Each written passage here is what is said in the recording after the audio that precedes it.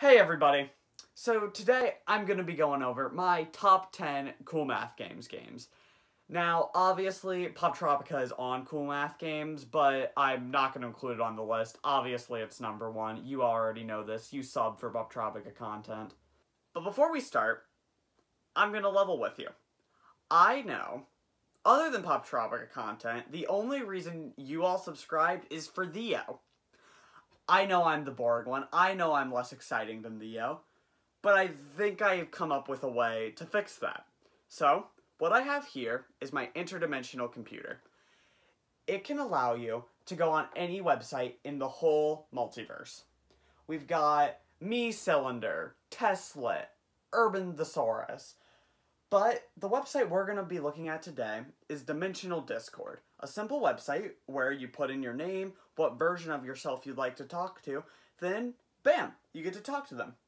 So, I think it's about time we get started. Ready? Let's go!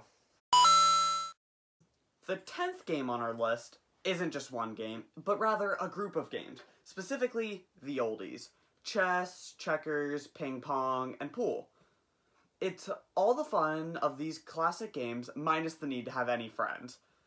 If you do have friends, you can play with them too. Just click play with friends and get a code and bam, you can beat your friends in your favorite game and earn bragging rights for centuries. To demonstrate the joy of these games, we're going to talk to someone who truly understands classic games. Ladies and gentlemen, straight from the dimension where people age backwards, old me. Me? Hello? Are you there? Isaac, wake up! Isaac! Isaac! Bah!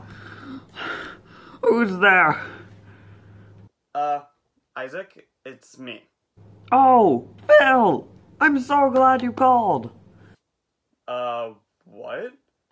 How's the kids? Fine? Oh, that's just lovely to hear. Let me tell you what happened to me at the store a few days ago. So I was sitting in the checkout line, minding my own business, when this little kid came up and started grabbing things out of my cart. Of course, I was outraged, so I demanded to speak with the child's manager. Turns out the child doesn't have a manager and instead brought his mom to me. Of course, okay. I did. Clearly, old me isn't a great person to call. I'll have to think of someone better at number 9. If you didn't have the childhood experience of arguing with your best friend over who is going to be Fireboy because Water Girl is a girl and thus she's lame, then you've had a very sad childhood. And if you willingly chose Water Girl, you're a simp now. There's no way around it. Anyway, who doesn't love the simplistic puzzles that created and tore apart friendships for years? The beauty of this game comes from the challenge being in the required teamwork and not in the puzzles the game presents. While replaying the game for this video, I decided to try and replay this game by myself. Sadly, it's not nearly as enjoyable. So, we're going to have to figure out a version of me who has played the game recently. How about a version of me who was born in 2008?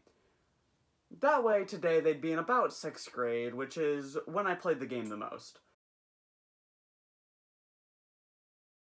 Plus, if old me was a terrible co-host, it would make sense young me would be great.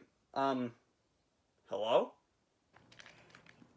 Ew, is that a Steven Universe shirt? Shouldn't you be making dumb YouTube videos or something?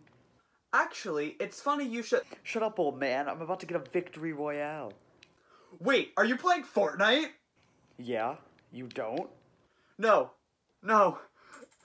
That's not true. That's impossible. Heck yeah, victory royale in your face. No! So clearly, I can't choose the version of me solely based on the game I'm talking about. Who would be the perfect co-host? While I think about it, let's get to number 8. Another game that truly encompasses my childhood is Wheelie. The fun plot and puzzle— Hi there, I'm Digital Isaac. That wasn't your cue, Digital Me. Isaac, let's be real. Everyone knows I'm the real star of this channel. I'm even in more videos than you. That's not even close to being true. Of course it is. Now let Digital Isaac do his thing. Number 7 is Grab Them by the Eyes. With its simple, fast gameplay and goal, anyone can hit play and be done in 20 minutes. Fun story, the first time I played, I actually missed the fact you could make multiple signs, thus I lost. But it was still a fun game. One of the best parts of this game is that you and your opponent are taking turns buying from the same store, and the longer you wait to buy something, the cheaper it becomes. These two things combined make for a slightly more thought-provoking game as you try to get what you want for as cheap as you can without your enemies snatching it up first. To discuss this game, we'll have a version of me from another dimension. Normal Isaac! Digital me, give me my video back. No, I don't think I will. Wait a minute. What if I just stop voicing you? Wait, what? Note to self. Stop voicing digital me at this point.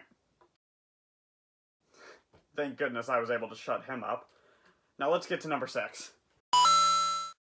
Number 6 is a great game most people have already heard of. There Is No Game. With its great meta-ness and comedy, when I heard they would be making a sequel, I was overjoyed.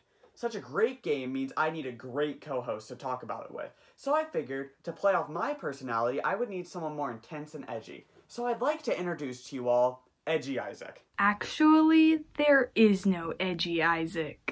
What? I'm looking right at you. It was a joke, idiot, because the game is called There Is No Game. Are you just going to insult me the whole time? Most likely, you suck. But I'm just you minus the edge. Which is exactly why you suck. I am not loving the energy you're bringing to this video, Edgy Isaac. Well, then I'll leave! It has come to my attention that the alternate Isaacs are the worst people I've ever had to interact with. Therefore, the only co-host that can redeem this video is me. Okay, so Isaac, care to tell us a little bit about yourself before we get into number 5? Well, by my understanding, our dimensions are exactly the same, excluding the fact that in mine, reality TV Safari ended up being the best Poptropica island so far. Sounds like Theo's paradise. Anyway, could we hurry this up? I still need to film your lines for the video, and it's supposed to be uploaded tomorrow. Wait, what do you mean? I need to film your lines. No, I'm the real Isaac, not a character made up for this video. No, I'm the real Isaac. I can prove it to you. What's your favorite color? I guess I don't know? Exactly, because you're a made-up character with no backstory. But, do you know what your favorite color is? Well, of course, it's... Hang on, I'm having trouble remembering. So you're not real either! Wait, you're right! I really need to start thinking of better ways for videos to end rather than screaming. Nah, screaming's fine. But now, how do I finish this video? Ooh, I know. I'll just show me writing the script and saying these things to myself. Yeah, that's a great ending. Wait. Does that mean I'm not real either?